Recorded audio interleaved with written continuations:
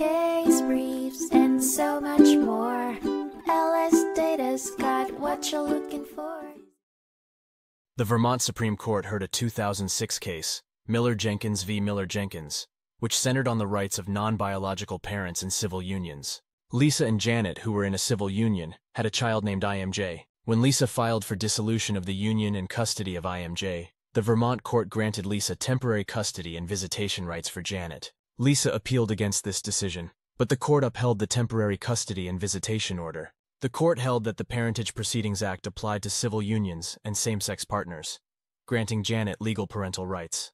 They also affirmed Janet's status as a parent and issued a contempt order against Lisa for ignoring the visitation order. The burden of proving parenthood fell on the presenting party in family court, with biology not being the sole factor.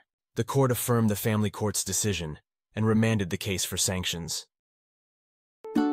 Case briefs, and so much more. LSData's got what you're looking for. Visit lsd.law, elevate your mind. Leave the stress of class.